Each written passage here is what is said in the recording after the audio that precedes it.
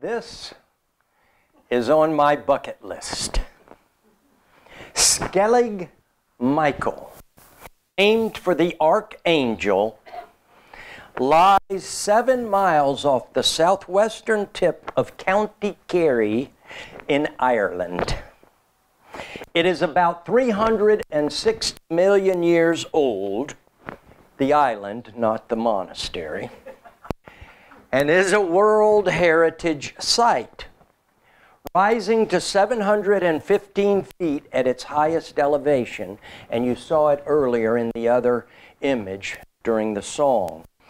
This skellig, or slab of steep rock, as it means, is defined by its twin peaks and its intervening valley, which according to Wikipedia is known as Christ's Saddle. You are allowed to tour it and climb 618 steps to visit this well-preserved Gaelic monastery on top, where monks kept residence in the 6th century. So it is ancient. In fact, I read that Skellig Michael is so overrun with visitors that Ireland must now concern itself with how to limit access and preserve the site. This, of course, was not the case when the monks of our story inhabited its dome-shaped rock dwellings. Places such as this across Europe were valued for their severe isolation and inaccessibility. The monks were safe from the marauding hordes that swept through Europe at the fall of the Roman Empire. Lorena records in her diary, September 13, 1995, what is the part that isolation plays in encouraging some to reach closer to the essence of God? Lorena McKenna is responsible for today's service. I fell in love with her music from the Book of Secrets, and in it she traces her Celtic lineage across Europe and Asia, creating the songs to express her story. Along the way, she mentions Thomas Cahill's book, How the Irish Saved Civilization. Sometime later, the author was interviewed on NPR and a sermon was born. To the Celtic people of Ireland, says my Time Life book, the realm of the supernatural and the natural world were inseparable. Spirits and deities inhabited trees, rocks, rivers, bogs, and mountains, imbuing the countryside with significance. Having visited Ireland, I completely understand. It is a sacred place. But the Celts were not the earliest inhabitants of the Irish landscape. And according to the Oxford Illustrated History of Ireland, they were never more than a dominant minority.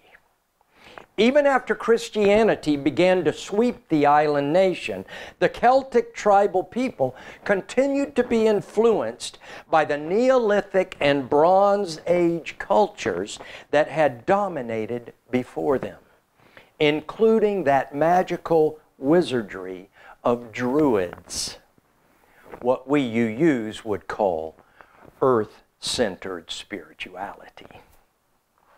One of the readings that I came across described the Celts as tribes of warrior farmers. Slide 27. Oh, I'm supposed to be doing it, aren't I? Where are we? Point your pointer this direction. Point it in that direction. Point it here. Wiggle my fingers. There. Thank you. You do it, and I'll let you know. These scattered autonomous clans of warrior farmers were fighting among themselves continually. When Ireland wasn't defending itself from outside attacks, these local chieftains were conducting their own successful raids abroad, especially along the British coast. They are excellent sailors, Thomas Cahill said, and he relates one story I want to share with you. Around the year 401, a giant fleet of these black Celtic ships called coracles, all right, wait on me, swept up the coast of Britain and captured thousands of prisoners. One of these, a 16-year-old boy, in slide 29, later wrote about it in his autobiography. He was a Romanized Briton by the name of Patricius Magonus Succatus, Latin no doubt, from a middle-class Catholic family. He suddenly found himself working as a shepherd slave, the property of a local Irish king. 6 years later, Patricius escaped back to Britain, emotionally and spiritually drained by the ordeal, as you might imagine. PTSD, I would guess. He left the story and returned to Ireland as a missionary, determined to convert those pagans who had held him captive. Have you figured out where this is going? I already saw some heads. As the Time Life book reports, next slide, Patrick's ministry among the Irish was such a remarkable success, the church made him Bishop of Ireland, and later, of course, St. Patrick. Driving out the snakes, you see. There are no snakes in Ireland, thanks to St. Patrick.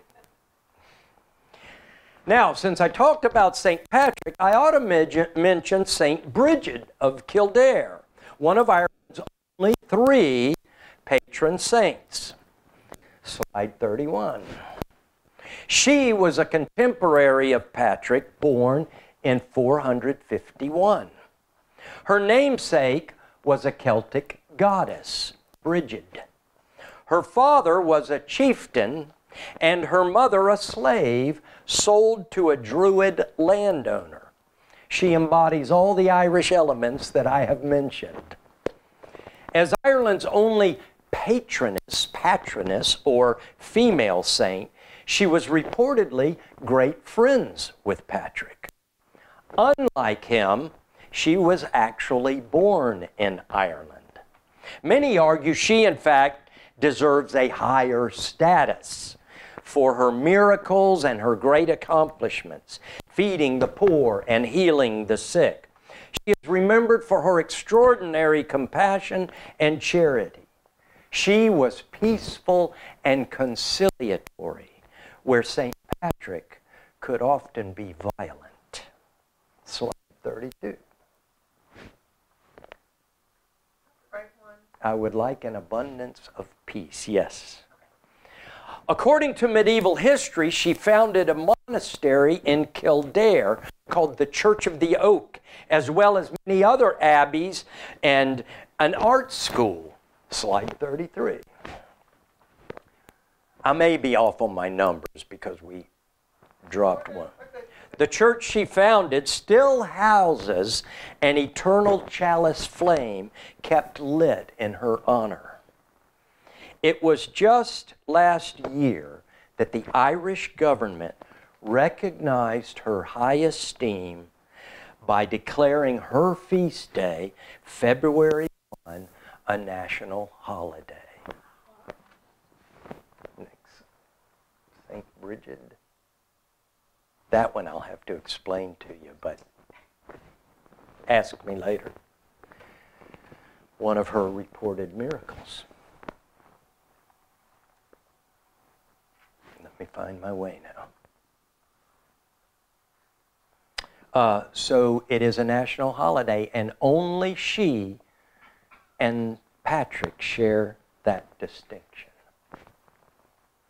Ireland, Thomas Cahill wrote, "A little island at the edge of Europe that has known neither Renaissance nor Enlightenment, in some ways then a third world country with a Stone Age culture, had a moment of glory.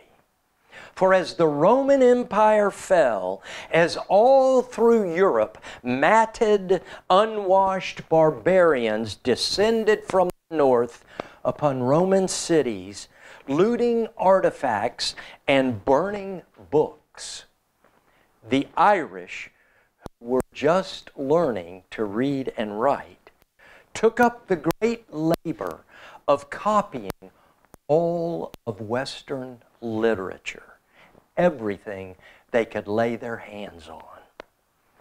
So this is the heart of our story today. And it makes for great entertainment. In fact, there is an old movie, slide 35, called The Name of the Rose, starring Sean Connery, with a young Christian Slater as his sidekick. It's about the intrigue and corruption and nobility that is all wrapped up in the Irish legacy. Watching it reminded me of the drama that shaped the birth of our own Unitarian and Universalist histories. Through those great debates and heresies and week-long councils, martyrdoms and inquisitions, all going on a few centuries later over in Transylvania and elsewhere. As Cahill says in How the Irish Saved Civilization, there are no doubt some lessons here for the contemporary reader. He enumerates the maladies of decaying Rome at the time. The emperor's power rested in his role as commander-in-chief, an office whose importance over time had been greatly expanded. Taxation had produced a hopeless caste of poverty. The rich became richer as the great landowners ate up the little ones. The bureaucratic establishments had become so top-heavy and entrenched that reform was no longer possible. Any of this ringing a bell? I hear the words "too big to fail" echoing in my ears. Every time I dig into history, it changes a little bit more my perception of life. It seems that what we actually learn from tragedy is that our foolish and nearsighted humanity has to learn from tragedy. We have to crash the vehicle before we do the safety maintenance. I remember a bridge collapsed in Minneapolis 15 years ago or so. But you can pick any time, any city. What we learned is that reports of fractures and excessive stress ought not be ignored. That strikes me as a spiritual lesson. But is it a lesson if we don't learn from it? After every mass shooting, we talk and pray and light the candles. When Hurricane Katrina wiped out New Orleans in 2005, we learned that it had actually been predicted in a book. Florida schools are being destroyed while funds are drained away for wealthy kids to go to private schools. But wait. This is a happy sermon. The Irish saved civilization. And right up front in Thomas Cahill's book, I found an old familiar quote from theologian Reinhold Niebuhr. Guess what? It's even in our hymnal. Number 461. This is what he said. This is our happy message. Nothing that is worth doing can be achieved in our lifetime. Therefore, we must be saved by hope. Nothing which is true or beautiful or good makes complete sense in any immediate context of history. Therefore, we must be saved by faith. Nothing we do, however virtuous, can be accomplished alone. Therefore, we must be saved by love. Faith, hope, love. The painstaking detail and intricacy of the calligraphy created by those Irish monks is astonishing. They could not possibly complete the task of saving Europe's library in one lifetime. The song we heard, Skellig, was a tale about passing on the legacy from one monk to another. Now take the hourglass and turn it on its head, for when the sands are still, 'tis then you'll find me dead. Next slide. The Book of Kells is on display at Trinity College in Dublin. It contains the passages of the 4 New Testament Gospels. The entire 4-volume digitized set is online. With such incredible artistry in this book, I cannot imagine how a scribe could expect to finish even one chapter. Nothing that is worth doing can be achieved in our lifetime. We must be saved by hope. Next slide. Between the lines in Matthew's Gospel, in the Book of Kells, a striped cat watches a rat run off with the communion bread. Lorena McKinnett wrote, the manuscripts tell a lot about the character of their creators. Next slide. Beautiful ornamentation. This is an extreme close-up of something that's on one letter in the book. Next slide. Whimsical doodles in the margins. Next slide. Even occasional notes, next slide, of a racy or whimsical nature. And you can see all of the little things that appear everywhere in these books. Nothing which is true or beautiful or good makes complete sense in any immediate context of history. We must be saved by faith. They were doing more than piously inscribing holy books. As Cahill said, they copied everything they could get their hands on. Maybe they were fighting boredom. Maybe some of them were going mad. At the very least, I'm sure there was some OCD. But through it all, in their deep, dark humanity, they met on spiritual common ground to build a shared vision.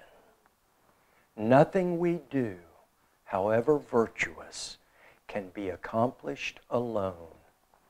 We must be saved by love.